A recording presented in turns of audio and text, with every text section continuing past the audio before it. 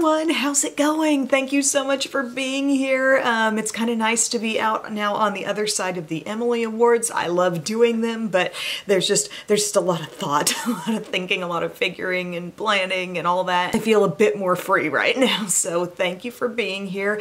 I thought I would do a video just sort of getting you up to speed on some of the different things I've been trying. There are just a few new items in the mix, some really random things, some recommendations I've taken from you guys on some certain things. I just thought, let's chat about it in this video. Just a casual talking it out kind of video. By the way, my lip color today is another one of these nude shades of the Superstay Vinyl Ink, and I believe this one is gonna be right up there for me with Extra and Charmed, this nude one, and it's this color today, and it's called Punchy. Isn't that nice? I've got this sort of plummy eye look going on, and we'll get to more on that, but I really like the way that lip looks. So the story begins. I was doing some Christmas shopping on Sephora and ended up getting a few things for myself, including this, finally, this Ambient Soft Glow Foundation from Hourglass. I've heard so many raves on this, I thought let's go ahead and try it out. I have it in the shade 5, which I believe is called like light neutral, and I'm kind of surprised at how like yellowy this looks. When I pump some out on my skin, I'll give you like a little swatch type thing here. Like, it's a very yellowy light look, and I kind of find myself wondering before I blend it in, like, how is this gonna work? And I blend it out and it's pretty enough, but I'm not exactly blown away by this foundation. Okay, I've got it on today.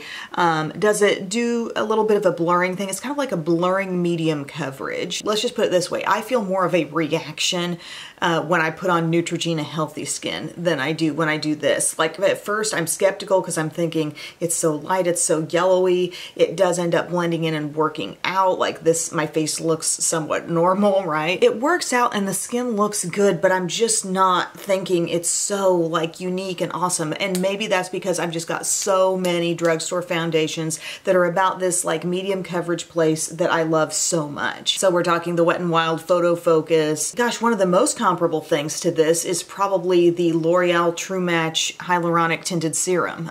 You know, actually in the finish on the skin, the coverage level, I feel a little more satisfied after I apply that than this. Maybe all the hype surrounding this just gave me a sky-high expectation, but I'm not in love, and I don't feel like it's head and shoulders above any of like my Emily Award winners for foundation. Sorry. Just my take. That's coming in at a time where there are a ton of great drugstore foundations. Another thing I got was this Bobbi Brown bronzing powder. It's in the shade Dark, and I remember somebody talking about this as being a really good reddish tone bronzer, and it is. Can you tell like the reddish tone here? This can easily double as blush. That's how reddish it is.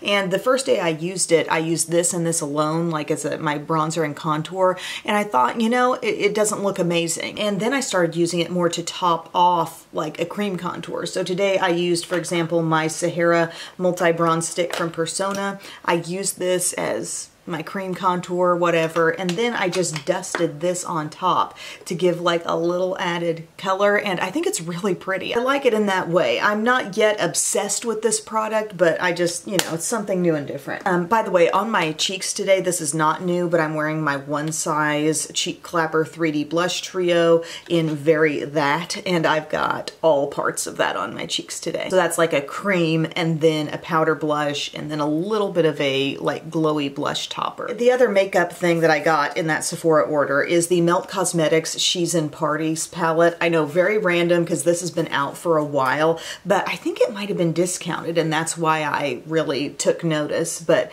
Melt palettes are so pretty and rich. Like, that's what I think of when somebody brings up Melt Cosmetics. I think of how rich their eyeshadow palettes get, and I really did like that one. The Gemini 2 had a lot of like deep burgundy richness, a little bit of olive also, and this one has so much like true purpley plum going on. Like, when you start setting up your look with these shades, it becomes this really like true cool purple look. See the tone here? It's really pretty, and it shows up much more purpley on the eyes than I would have even expected given the depth.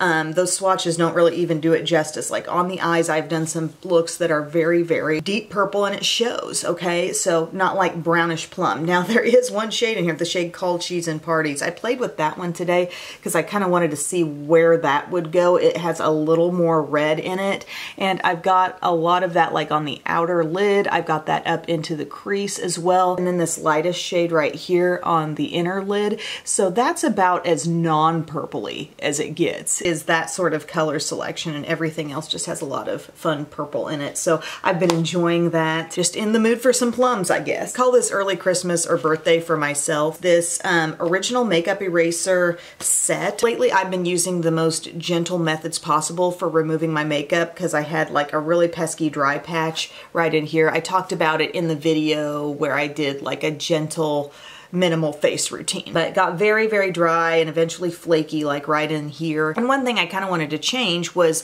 using gentler makeup removal methods. I've been doing some cleansing balms, and I thought let's go back to a makeup eraser for a little while and try that. So this is like a 7-day set, which I think is amazing. Oh, you get a bonus hair clip in here, but I thought the smiley faces were really cute. And basically with a makeup eraser, you just wet it with water and then it's supposed to take everything off. So I thought let's have that on hand. And I have found myself in a situation where my girls have to get makeup off. They don't wear like makeup every day to school or anything like that, but they've had a couple of dance recitals, they've had dance pictures, they've had some occasions to have like some makeup on. And at the end of the day, when it's time to take that off, I feel like it's just kind of a tedious process. You know, I don't want anything that's gonna remotely sting their eyes or they're gonna complain, and blah. I need it to be gentle and I need it to be quick. And I don't typically have pre-moistened makeup wipes on hand, but I thought I would try these from Clinique. I kind of trusted these for some reason, the take the day off.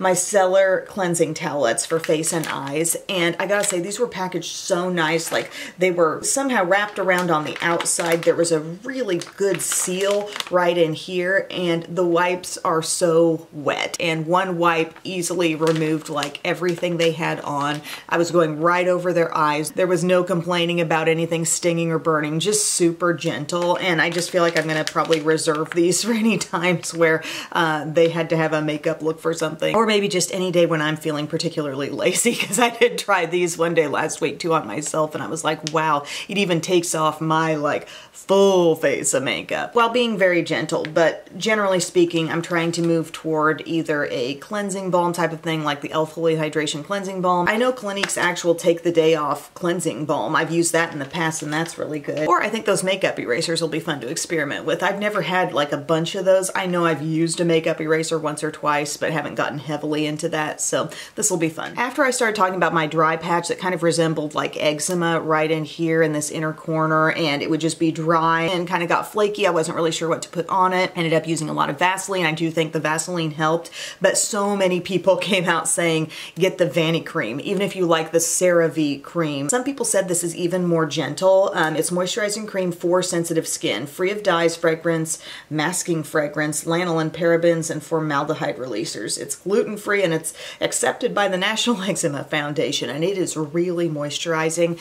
Belle has super dry hands. I think they get really dried out by like the soap that she uses washing her hands at school. She always comes home and they're so dry. And so I've been using this on her and it's helped a ton, and it doesn't like sting. Sometimes other lotions I've tried on her that are really heavy duty, she'll be like, ooh, that's burning a little bit. This does not do that. But I also have used this at nighttime. What I've done is put on some of the Vanny cream and then I layer up just a little Vaseline on top of that to keep it like really rich and hydrated all night. And then when I go to do my makeup, everything is so soft and smooth again. Like this under eye is even better than this one that never had the problem. Like I love this stuff. This is a great call. So I've got this tub, you know, and I thought, well, I want to have some upstairs as well. So I found this container for the Bobbi Brown eye cream that I had used up, and I just pumped a bunch of that into here. So I have it upstairs as well to use it like an eye cream before makeup. It's such a luxurious feeling cream, honestly, you guys. It looks like the kind of thing that's just like, boom, built for service,